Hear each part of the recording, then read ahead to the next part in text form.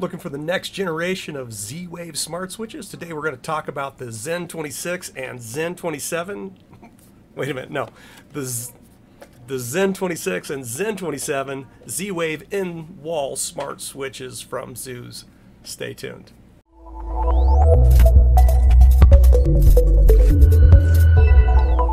Hi again, John Stone, the DIY smart home guy. On the channel, it's all about providing you with tips, tricks, and reviews for your affordable smart home.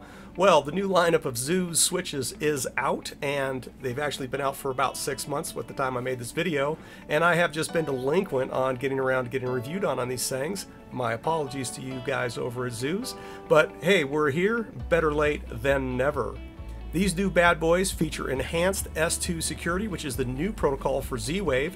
They also feature the new 500 series chipset for enhanced performance, and they are compatible in both 3-way and 4-way switch installations with your existing wiring. What that means is you can install these bad boys without rewiring your house. How cool is that?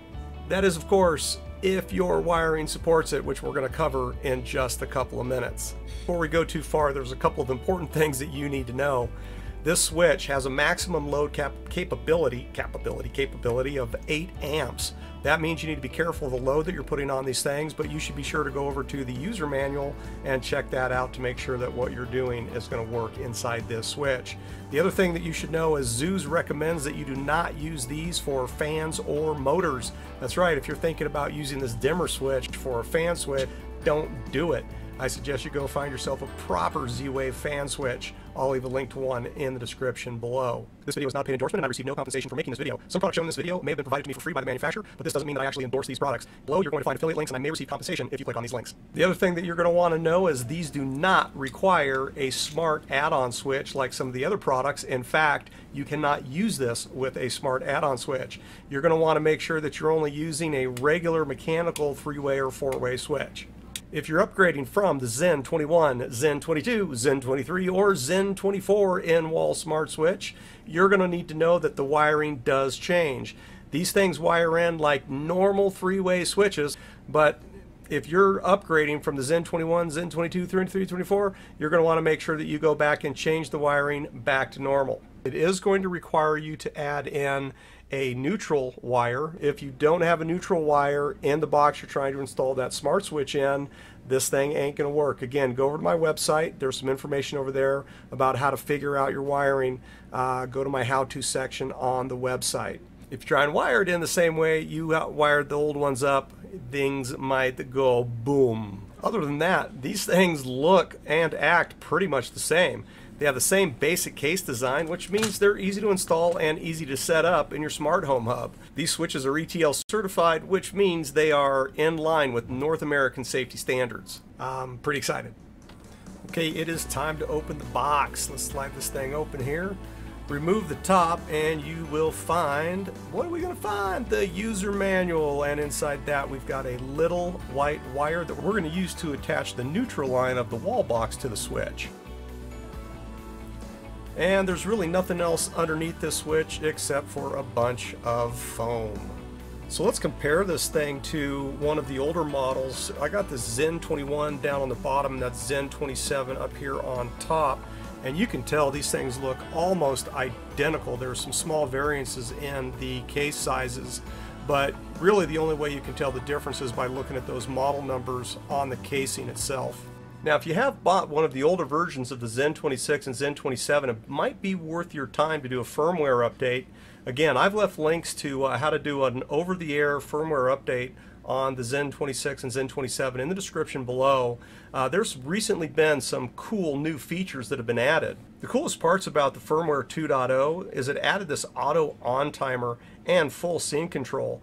And the same goes with the Zen27. You're going to want to check your firmware version on that as well. Again, different firmware releases has brought in additional capabilities, including in 2.01, it added full scene control and double tap behavior control for the switch. On the SmartThings Hub, this does require, to get that capability fully working, you're going to need a custom device handler. I've left a link in the description below. On the Habitat side, currently, as of when I made this video, there's no custom device handlers for the Habitat at this point. but my latest reading says that they are working on that. The version 2.0 of the Zooz26 and 27 switch solves some chattiness problems that they were having with their firmware, and Habitat will be looking at working on the device handler for these switches. Now when it comes to installing these things, make sure that you shut power off to that switch before you go monkeying around in that switch box. It's also a good idea to go ahead and double check inside that box to make sure there's no stray voltage.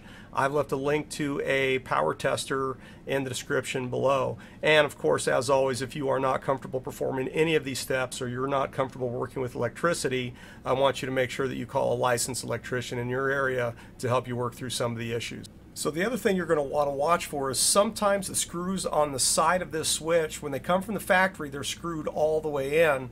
So you're going to want to check the state of those screws. You might have to unscrew them before you insert those wires. So another couple of quick tips for you is when you go to insert these wires in here, you're going to want to push down on the screw, depending on which way you're holding it. You're going to want to push that screw down when you insert that wire in there. That's going to make sure you get it inside the little clamp that's in there. There's a compression clamp that when you screw it down, it's going to tighten around that terminal. So make sure you push these in.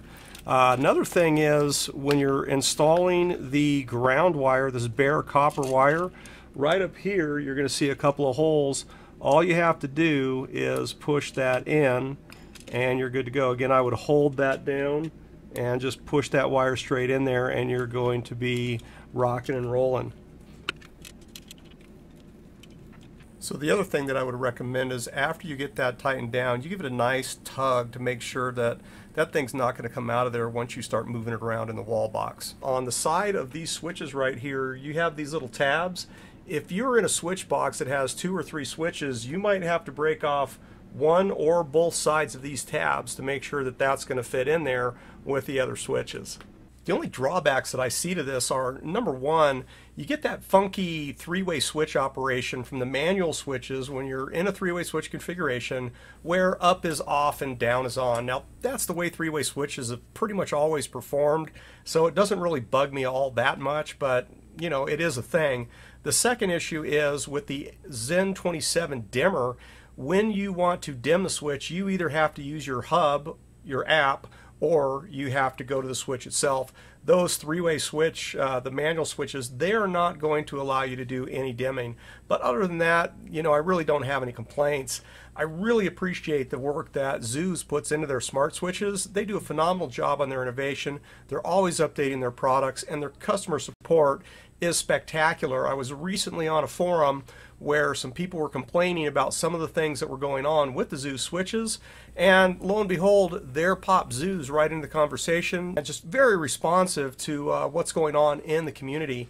So love Zooz, love the customer support, and I think they're doing a great job for us here in the smart home community. And that pretty much wraps it up. Don't forget to subscribe and don't forget to click like. Over here, there's a couple of other videos that you might enjoy.